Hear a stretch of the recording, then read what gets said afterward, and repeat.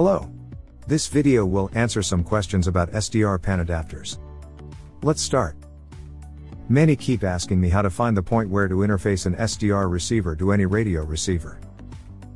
What we want to do now is to show you how to find the place to interface our iFace buffer interface to your favorite transceiver.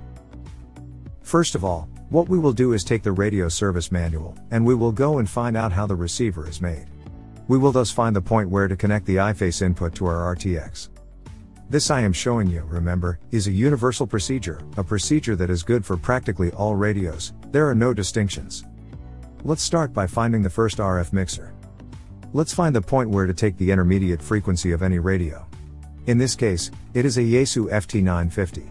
So, I repeat, let's take the service manual, or, as Yaesu calls it, the technical supplement, and let's look for the block diagram because first of all, we have to understand how our radio is made. Here we see the technical characteristics, such as the operating bands, the powers, and everything you want, but what interests us is to understand how the receiver is made. Here it is a triple super heterodyne. The intermediate frequencies are 69,450 MHz, 450 kHz and 30 kHz. This is the information we will need. We will be interested in the first intermediate frequency, and then we will also understand why. But in any case, we are interested in the first one because it is the one that will allow us to have a broadband padanapter. So let's go ahead, let's look in our service manual how our receiver is made. This job can be a bit long, but with a little experience then you will do it very quickly. I generally start the search for the mixer from the antenna connector, then go back until I find my points of interest. This radio has two antenna connectors. So what we need to do is follow the path of the received signal, which is this solid line, while this dashed one is for transmission, and let's go ahead, follow it and find an attenuator first. Then there is the band filter series, and this indicates that we are on the right path. A little further on we find the first mixer, the one that interests us. We have thus understood what we will have to look for in the wiring diagram, the Q1060. Well, now let's copy and paste this portion of the block diagram and indicate where we will take the signal.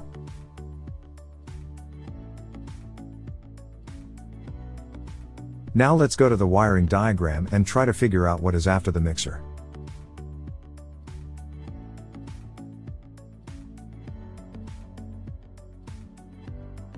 So, look here, we have the reception chain with the various band filters. Here they are.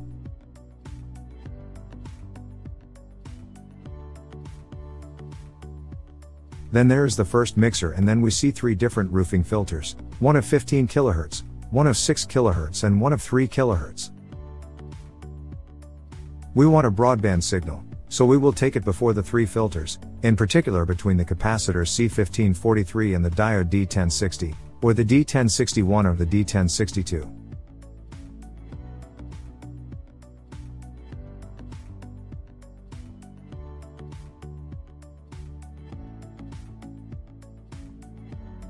We are in the main unit, let's not forget it. So let's add a slide and the information we got now.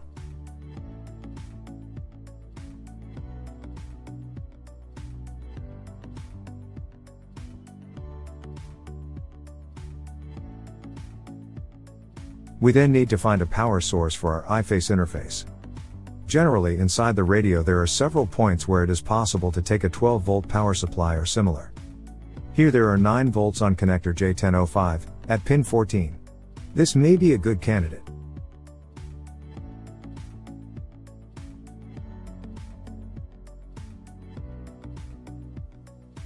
The same thing can be done from connector J1004, on pins 2 and 3.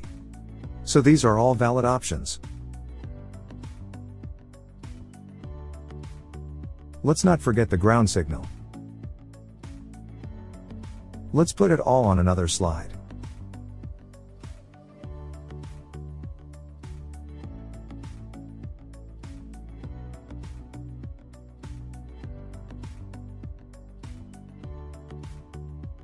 Now that we have identified where to take the first intermediate frequency signal and the points from which to feed our iFace, let us remember that, in this case, this radio does not need to use the PTT signal to disable the buffer as the reception and transmission make different routes. we will therefore not have to provide the PTT to iFace. So, returning to our service model, let's look in the PCB where the points of our interest are located, that is, where we are going to take the intermediate frequency and the power supply. First of all, we identify the connectors J1005 and J1004.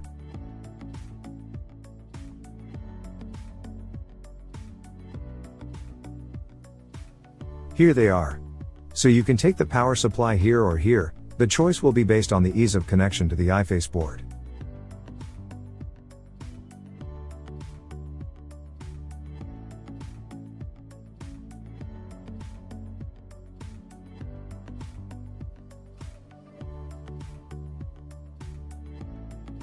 Now let's try to understand where our mixer is, so we will have to identify component sign Q1060.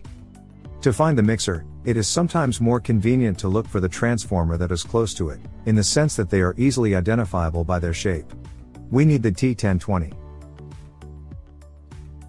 Here it is, the T1020, so this is the transformer that stands at the output of the first mixer. So having found this transformer, it remains easy to find capacitor C1543 and the diodes. Here it is, so this is the transformer, this is our capacitor, these are the three diodes D1060, D1061, D1062. Therefore the point where to take the if signal is here, on this portion of the printed circuit, and it is also very simple to do so.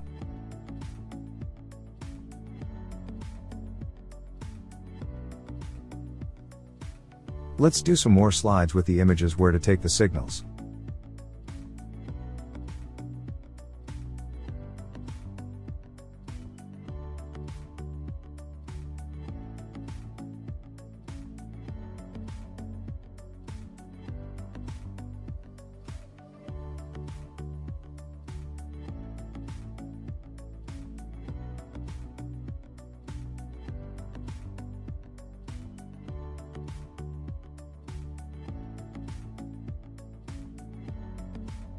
For the power supply, we will refer to connector J1005, so the 14th pin is the one where the capacitors are present, so we will have to take the power supply here, on these capacitors.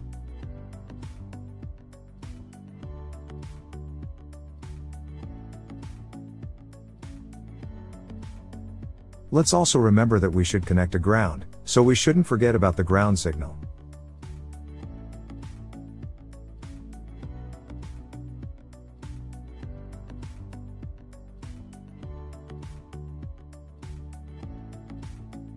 At this point the work is finished, we have identified in the wiring diagram everything we need and the relative points have been identified on the printed circuit of the main unit.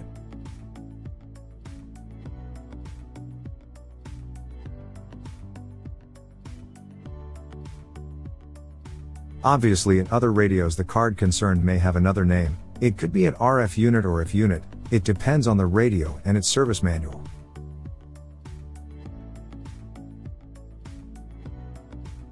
In summary, we will have to connect the ground, the positive of the power supply, the intermediate frequency signal, and then the output of the external SDR receiver. Once everything is finished, we would tune our external SDR on the if frequency of the radio, and we will have the padanapter. If we use the CAT interface it will be easier to tune the radio stations because on the screen we will have indicated the same frequency that appears on the radio display. The SDR software will automatically make the necessary conversions. So the work is very simple, it is the same for all radios, nothing changes, you simply have to take the service manual, find from the block diagram how the radio is made, find the sampling point for the output signal from the first mixer, then connect the iFace and start having fun. Thanks for watching this video and don't forget to follow us on Facebook, YouTube, and on Instagram.